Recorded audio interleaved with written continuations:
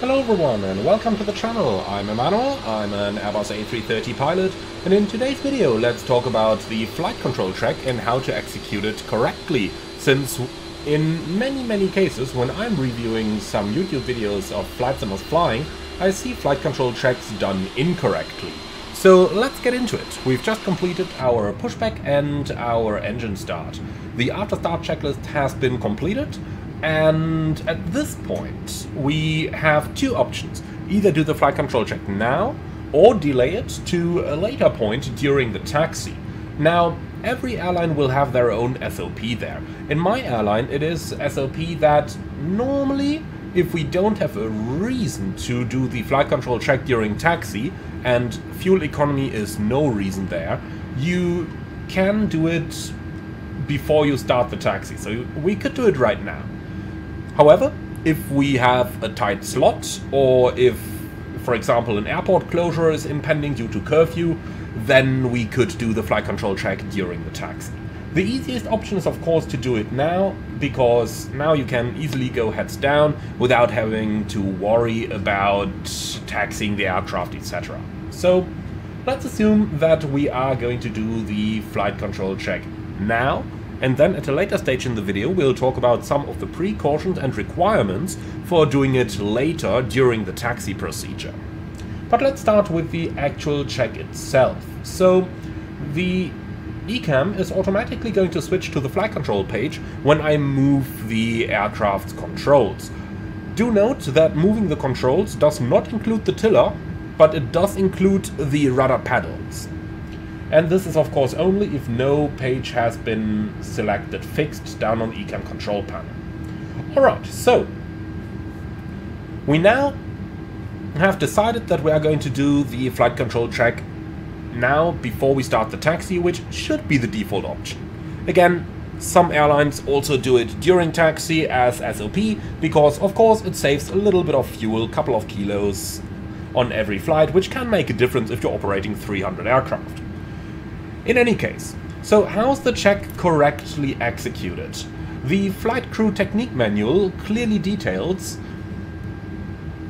that the pilot flying is going to do the input silently, and the pilot monitoring, that's the correct term, is going to make the call out when the full travel of the control is reached. So let's go ahead and give this a go. We're going to start by going full up. So I'm now taking my side stick full up, and we check that the elevators, both of them, move to the full up position. Be sure that you leave them there for a short time, so that the computers have sufficient time to detect any fault that may occur. Imagine if the elevators can't reach the full travel for whatever reason. Let's say because someone threw stone into the elevator. You name it, anything can happen. Then we need to leave the controls at that position for a sufficient amount of time so that the computers can detect the possible fault. Then we go full down, again check for the full and correct travel, and then back into neutral.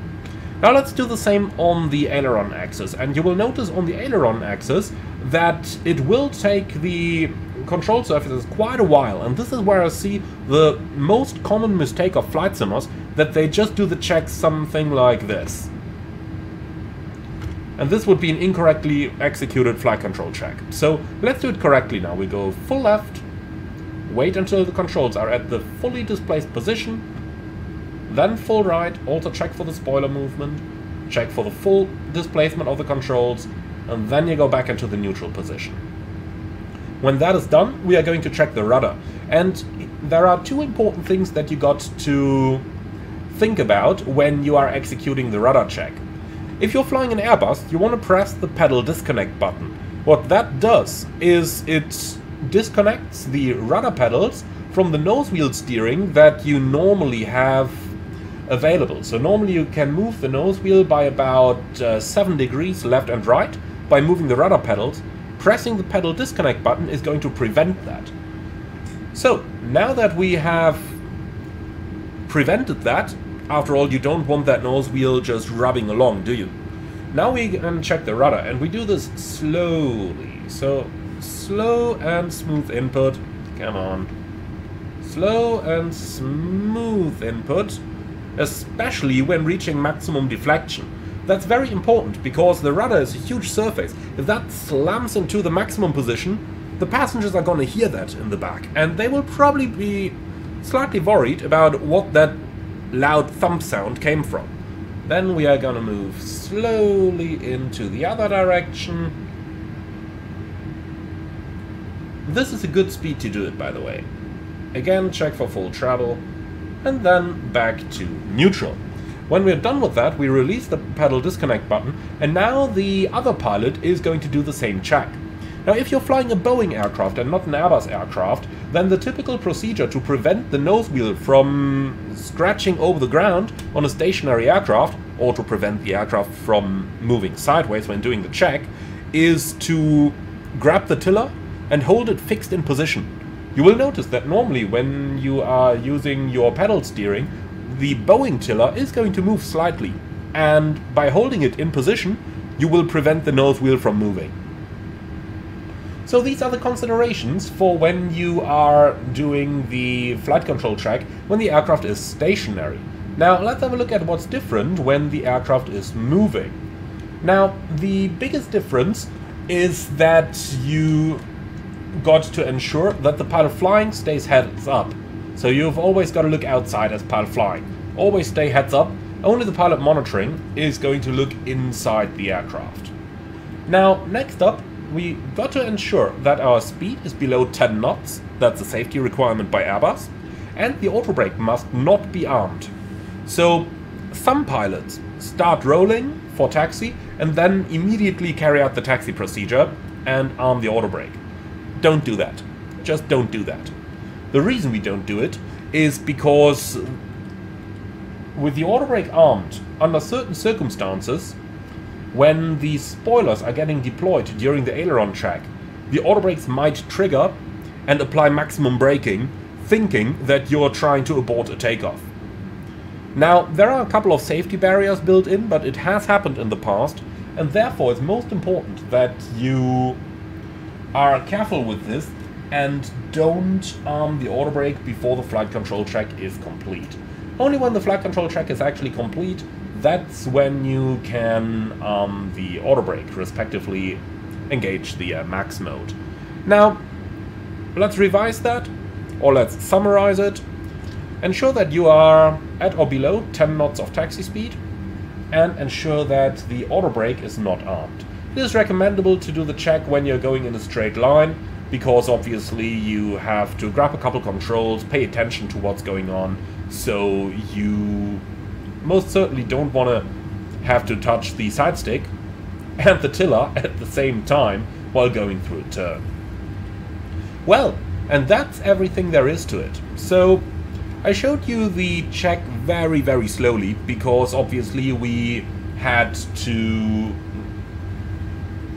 discuss everything as it was going on. Now, let's drive that next turn, and once it is completed, we are going to have a look at how a correct speed for the flight control check would look like. Now, remember, we got to ensure that our controls reach the maximum deflection and have a short amount of time staying there so that the flight control computers have their chance to detect any possible fault that may occur within the flight control system. Alright, let's go ahead and give this a go. So we're in a straight line, the speed is below 10 and the auto brake is not armed, so flight control check. Full up, full down, neutral. Full left, full right, neutral. And I already showed you the rudder exactly as it is supposed to look like. So, that's everything you gotta know about the flight control check. I do hope you found this one interesting. Be sure to leave your feedback in the comments underneath the video, and if you've got any questions, put them in there as well. If you like what I'm doing on this channel, Don't forget to hit the subscribe button and leave a like within the video itself. And if you really love what I'm doing, I would appreciate a small donation through the Buy Me a Coffee link in the video description below. Thank you very much for watching, and I'm looking forward to see you all again on the next one.